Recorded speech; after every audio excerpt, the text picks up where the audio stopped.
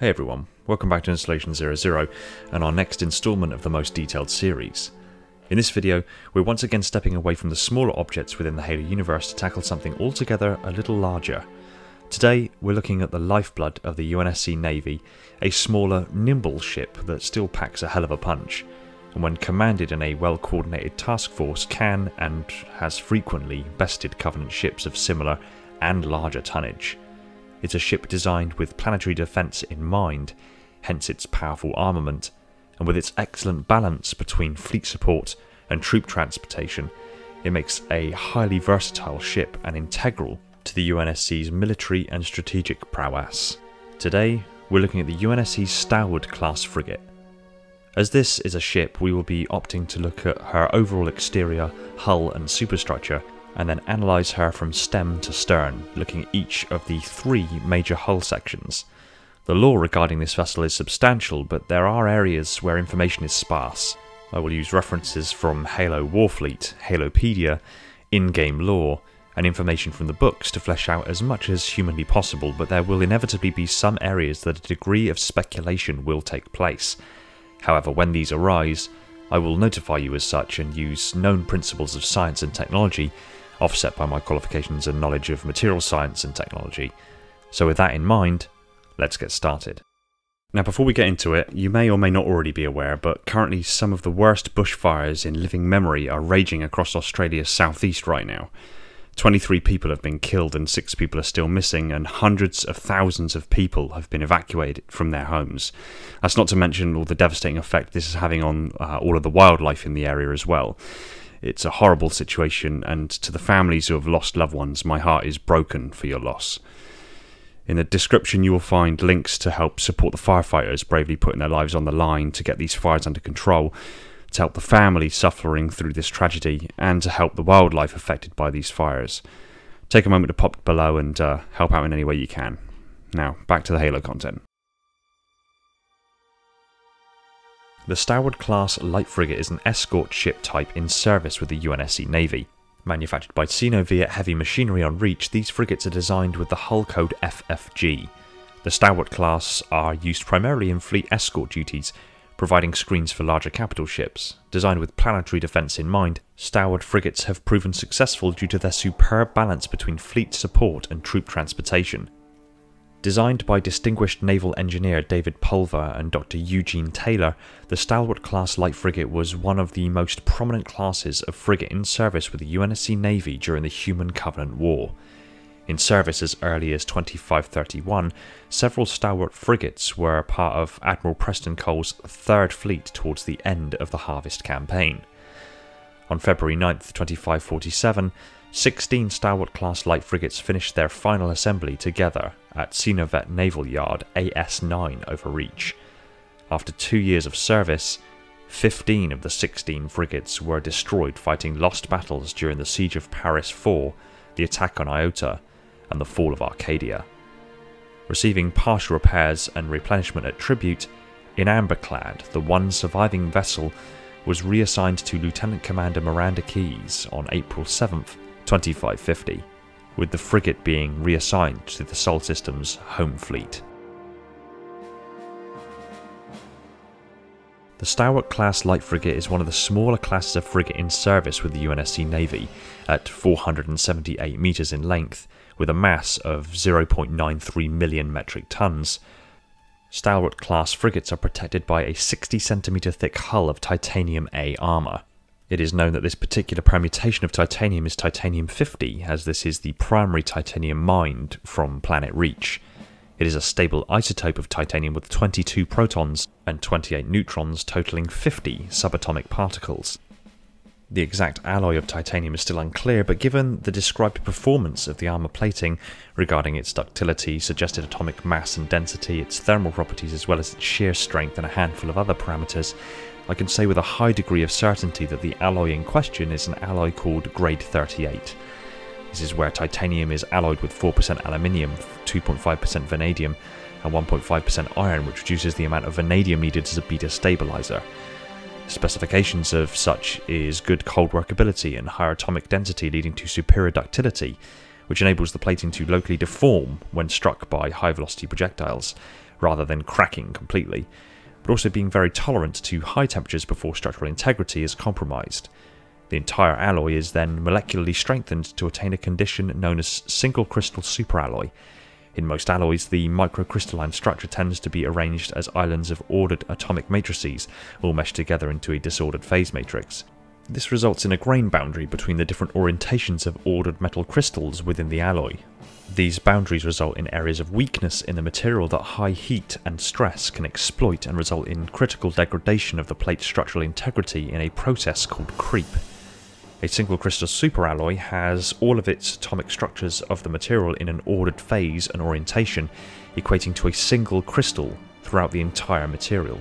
This means there are no grain boundaries and no weaknesses to be exploited.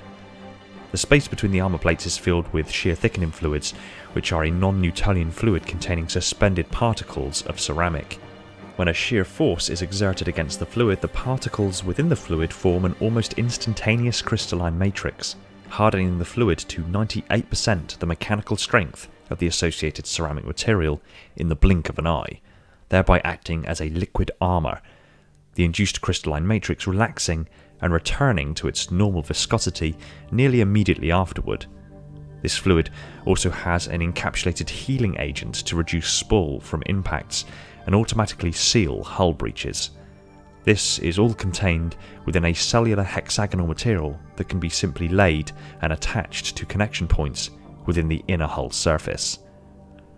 The plates are also generally embedded with thermal superconducting radiators to more efficiently transfer the heat generated by the ship into space. Unfortunately, this feature doesn't benefit the ship at all in reverse. When the plating is struck by sufficiently large plasma weaponry, the plates heat up and, in particularly sustained attacks, can become molten and boil away. The radiators don't help in dissipating the heat taken on board by plasma bombardment, and generally the plates radiate this heat back into space gradually, but this is also accompanied by the internal air temperature spiking considerably in areas close to the impact zones of the plasma, due to air's infinitely better conductivity of heat versus the vacuum of space. The titanium A plating can be layered with tungsten for a radiation absorbing rating of 5 and presumably grant greater protection against plasma weaponry. Unlike the Covenant's nanolaminate hull plating, titanium A plating is not effective during direct collisions with other vessels. The structure of the Stalwart is built almost exclusively around its primary armament, the Mac cannon. Since the Mac makes up well over a third of the length of the vessel overall, in truth closer to 40%, the Mac and its charging capacitors make up the double boom arm 4 of the vessel. In this regard, it can be effectively considered as a Mac cannon with engines, with crew areas almost retrofitted to the ship's overall frame. The tandem boom arm 4 has on either of its sides 2 sets of Pelican Bays rotated 90 degrees from the orientation of the tandem booms. These then give way to a midship where the vast majority of the crew areas and habitable environments are located, along with the major operational facilities needed to operate the ship. Rear of this is the stern of the ship, which is utterly dominated by the ship's reactor and engineering rooms, with the engines mounted within nacelles that project outward from the centre of the stern. The ship features several hardpoints located along its length, and its main superstructure is a single, ultra-reinforced column running centrally through the vessel, onto which the boom arms, Pelican Bays and engine nacelles, support structures and everything else are effectively welded to, making the ship appear rather modular. Well armed for a frigate, the Stalwart Class light frigate is equipped with a single 56A2D4 Mark II light magnetic accelerator cannon, serving as the primary armament of the class. Stalwart frigates are fitted with 16 anti-ship M58 Archer missile pods. Warships usually carry large numbers of Archer missiles to complement their magnetic accelerator cannons. Archer pods usually carry around 24 missiles each. Frigates and destroyers carry 30 pods, though larger ships carry more pods, sometimes hundreds. While individual archers are vulnerable to point defense weapons and have limited destructive potential, their sheer numbers make up for their lack of individual effectiveness. Covenant shield technology can withstand large numbers of archers, though unprotected ships can be destroyed by archer missile strikes to the hull and superstructure. The M58 Archer is the preferred model of missile for the UNSC Navy, with most models of frigates and at least 2 classes of cruisers mounting these as their supplemental anti-ship weapon system. In addition to this, the Stalwart also boasts 76 long-range anti-fighter M340A4 Streak missile pods mounted on the forward face of the engine nacelles. These frigates are armed with a point defence gun network mounted along the hull for tertiary armaments, consisting of 6 M870 Rampart point defence guns and 52 710 Bulwark point defence guns. Each M870 Rampart is a fully automated hull-based turret emplacement, typically consisting of a battery of twin or quad-mounted 50mm rapid-fire coil guns and a targeting scanner. Point defence guns such as these are used for the engagement of incoming threats, including the warding off of strike craft and the disruption of plasma torpedoes. Each emplacement actively switches between sub-caliber armour-piercing sabots or proximity detonation fragmentation shells based on a threat analysis of its current target in order to maximise effectiveness. The Stalwart Class Light Frigate is crewed by 250 sailors. In addition, these frigates also carry a complement of 200 Marines and 64 orbital drop shop troopers. However, these frigates only carry 24 single-occupant exo-atmospheric insertion vehicles. The ODSTs that are deployed from the frigate via the SOEV drop pods are launched from the ship via a magazine-fed coil gun accelerator. While the Stalwart frigates lack the larger hangar bays seen on the Charon class light frigate, the class is outfitted with 6 hangar modules, each capable of launching or recovering only a single dropship at a time, with the Stalwart holding a total of 6 D-77 TC Pelicans. Some Stalwarts have been known to also carry D-96 TCE Albatrosses, as well as the resident Pelicans, and the 12 M12 Warthogs and 6 M808 Scorpion tanks. Hull Section 1 is dominated by the double boom of the ship's primary armament, a single 56A2D4 Mark II light magnetic accelerator cannon. A standard frigate-mounted MAC averages at 183 metres or 600 feet. It can fire a 600-ton ferric tungsten projectile with a depleted uranium core at 30,000 metres per second and takes several minutes to recharge to full capacity between shots. The large amount of energy needed to fire the weapon is particularly onerous on a warship, and the extended recharge time is a significant factor in combat against Covenant warships. As a result, MAC rounds are often fired at significantly below their maximum potential velocity by an order of magnitude or more. This results in the impacts being much weaker, but the MACs can be fired faster, and such firepower is sufficient to destroy the shields of most Covenant warships after a few hits anyway. The standard magnetic accelerator cannon is sufficient to destroy any human vessel or severely damage an unshielded Covenant vessel. The upper boom of the frigate contains the fire control systems and pulsed power storage for the MAC, and thus contains very little else due to the significant electromagnetic interference that would be generated with each shot. The MAC itself, which is fitted in the lower boom, also has to have considerable electromagnetic shielding. The Stalwart is noteworthy in its MAC positioning as it differs from all other frigate classes, where the MAC gun itself is actually mounted on the upper boom as opposed to the lower boom.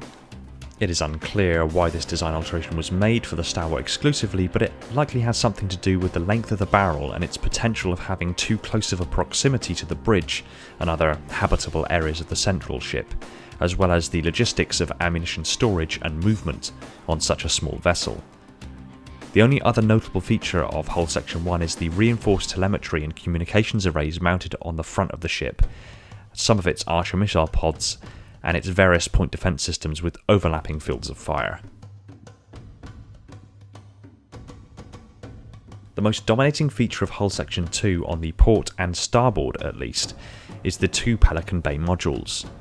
There are 3 Pelican Bays on the port and 3 on the starboard, with the bay modules attached to the ship's superstructure, able to hold a total of 6 Pelicans within the ship at any given time, with the forwardmost Pelican in prime position to be dropped through a mechanised door via a heavy lift system into the launch system, allowing the Pelican to be dispatched out the primary forward-facing bay doors located here. The total of 12 doors that are apparent on the outer surface of the hull of the bay modules are likely used for smaller craft such as Hornets, Falcons and small shuttles, as they do appear significantly too small to fit the wingspan of a Pelican through them. That being said, I have in the past made a video to attempt to address a law scale problem that exists with regards to a disparity and in some cases incompatibility of sizes between smaller vessels and larger UNSC ships. If you'd like to learn more, the link is in the description. The next most dominating feature is the bridge of the ship, mounted high above the rest of the ship, granting the command crew good sightlines and perspective of the area around the ship. There were 2 consoles, which lined each side of the room, and 2 in the centre, being that of the navigation and helm control. These officers were responsible for steering the ship at sublight speeds and executing slipspace transitions. The bridge has at least 1 tactical console station that is responsible for controlling and maintaining the ship's weapon systems, autocannons, archer missile pods and magnetic accelerator cannons launched and controlled by the tactical officers. There was likely an engineering console for the ship's operation officers. The ship's nuclear fusion reactors and other engineering functions are maintained here, and a final console being for communications. The captain or commander of the ship is seated centrally in the bridge with a large tactical map positioned behind the command station, which can provide a series of important pieces of information. The holotank for the ship's AI was also located near the captain's station, along with a command console. The bridge of the Stalwart frigate has its own life support that will function even if the rest of the ship is crippled.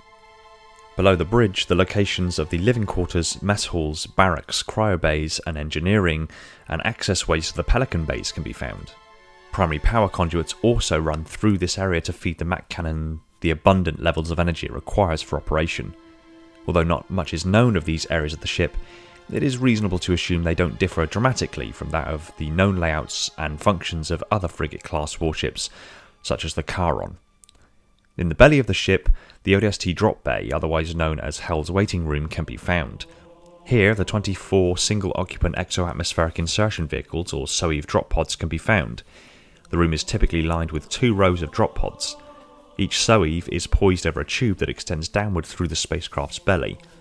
In order to initiate deployment, a pod's operator must run a mandatory systems check, remove a series of safeties, and arm their ejection tube. Generally, the ship's fire control computer is responsible for ejecting the SOEVs at a trajectory that allowed it to drop into the correct entry path. A 30-second deployment countdown begins on the mark of the commanding officers of the unit. Afterward, the SOEVs fire quickly through the tube that runs down through the ship's belly. The drop pods are typically deployed from either a high altitude or from an exo-atmospheric location. They are either fired out of the spacecraft or soft ejected towards the world's surface until the pod breaches the atmosphere. This atmospheric insertion generates intense heat, hence the nickname of the drop bay being Hell's Waiting Room. Hull Section 2 also features numerous Archer missiles and overlapping point defense guns, as well as more communications arrays for localized communication, as well as radar and LADAR systems to assist the command crew in spatial and situational awareness. The Stalwart, as with the vast majority of modern UNSC warships, is powered by nuclear fusion reactors. In particular, it is powered by 2 primary reactors that feed nearly all of their energy into the thrusters, and 2 secondary reactors which tend to be used for other functions of the ship. Nuclear fusion is one of the most significant breakthroughs in energy generation technology, taking 2 atoms of deuterium, isotopes of hydrogen, and fusing them together under high pressures via very powerful electromagnetic fields. The result is a helium-3 nucleus and the release of huge amounts of energy. In the primary reactors, the plasma medium generated by the reactors is almost entirely used for thrust, and is channeled to the engine nozzles via large exhaust manifolds. The secondary reactors are instead used to power the ship's other functions. In order to do this, the plasma medium needs to be converted to a usable state.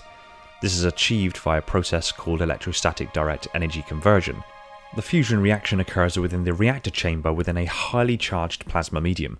A selective leakage port on the reactor chamber opens, and by means of magnetics and electrostatics, the ions and electrons in the plasma medium selectively leak from the reactor chamber and are directed into an expansion chamber.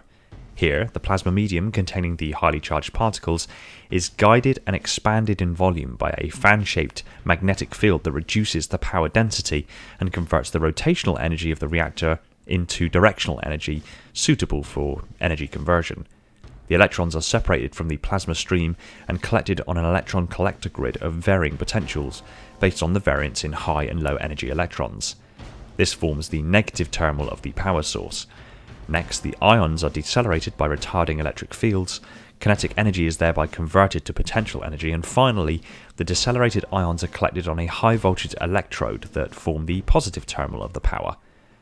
This method of converting raw nuclear fusion energy to usable electricity can be considered as a particle accelerator in reverse. The high energy particles in the chamber are decelerated to low enough speeds to be effectively and above all efficiently manipulated and converted. The Stalwart is equipped with a Starworks FTL-290C, a SLIPSPACE drive featuring the Series 4 Coden field generator. The short Fujikawa translite engine functions by creating ruptures, referred to in some sources as wormholes, between normal space and an alternate plane known as SLIPSPACE, also to be known as slipstream space and, in some cases, short Fujikawa space. The engine creates ruptures by using high-power cyclical particle accelerators to generate microscopic black holes. Because of their low mass, Hawking radiation gives them a lifetime of around a nanosecond, or potentially a little longer than a whole second, before they evaporate into useless thermal energy. In that nanosecond, the engine manipulates them into forming a coherent rupture between normal space and slipstream. A major component of the drive is a set of SLIPSPACE capacitors which have to be charged before a jump, drawing power from the ship's main reactors. The short Fujikawa translite engine generates a quantum field which prevents the ship and its occupants from being directly exposed to the 11-dimensional space-time of slipspace, instead translating the ship's presence to the foreign physics of slipstream space and squeezing it through the higher dimensions. This process requires constant calculations, with larger vessels requiring significantly more such calculations than smaller ones. For example, the slipspace transition of a Phoenix-class colony ships requires 4.3 quadrillion calculations of quantum fields per second. The slipspace drive doesn't actually accelerate a spacecraft through slipspace, it is performed by the ship's conventional reaction thrusters. Thus, ships with more powerful conventional engines are also faster within slipstream space. When active, the short Fujikawa translite engine emits alpha and beta particles. The coordination and plotting of slipspace jumps, referred to as astrogation, requires an enormous amount of calculations which require a navigational computer or an AI to successfully conduct, although they can be calculated by a human. For full details on the particulars of FTL travel and engines, see my two lore videos titled SLIPSPACE and SLIPSPACE Engines. Again, links are in the description. Extremely mobile, the Stalwart class is outfitted with two OKB Karman 56K fusion drives for sublight travel. The primary component of a fusion drive is an inertial electrostatic fusion reactor or a series of such reactors.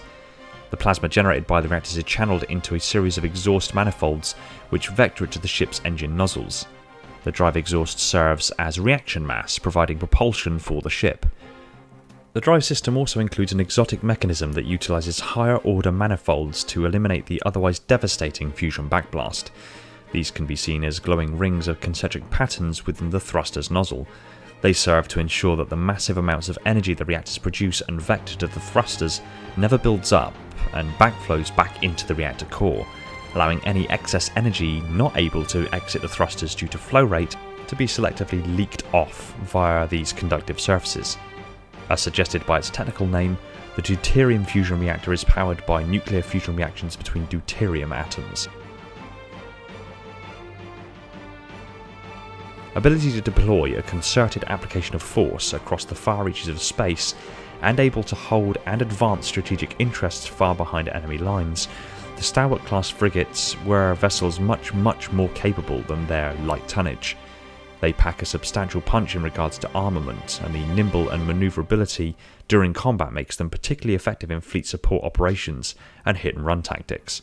The Stalwart class's most notable ship was called In Amber Clad and was commanded by Commander Miranda Keyes, daughter of Captain Jacob Keyes, one of the best naval officers in the UNSC. The In Amber Clad proved itself an exceptional operational asset, assisting the defence of Earth with the home fleet. the pursuit of the Prophet of Regret, the discovery of Installation 05, the security of the Halo's activation index, the death of Prophet of Regret, and inadvertently, the fall of High Charity to the Flood. Up until its final moments on Installation 05 as it was taken over by the Flood, the Iamberclad gave great credit to the Stalwart's reputation of being fast, powerful, and adaptable against insurmountable odds. It is because of this that the Stalwart and many of its earlier design considerations were adopted by newer frigate classes. Thanks for watching. Stick your comments down below, I look forward to what you have to say. I want to give a quick shout out to my patrons, so Tenchi, the silent cartographer, Brian, Sebastian, Holden, Nathan, Red Sea, Darian, and Neek, the holders of the mantle, Ty, Black Biscuit, J Rabbit, Austin, Kaiser, Silux, Reclaimer 216 and the Revanche, my Reclaimers, Zach, Deep Cover, Verbal Statue, Spesigo, Spartan A498, Guppy, Josh, Mickey, Bastian, Mulchar and Slithery, Tube Dude, my Metarchs and all the other patrons that have jumped aboard to support the channel. You guys are awesome and all of this wouldn't be possible without you. If you like Halo lore discussed to insane levels of detail, hit that subscribe button and the little bell icon so you're told the second a new video hits the shelves. Be sure to support us on all major social media channels including Discord, and if you really love the channel consider heading over to Patreon and supporting the channel over there. It would mean the world to me and would free up more of my time for me to put into this content and other Halo related goodness. Take it easy everyone, and find peace in the domain.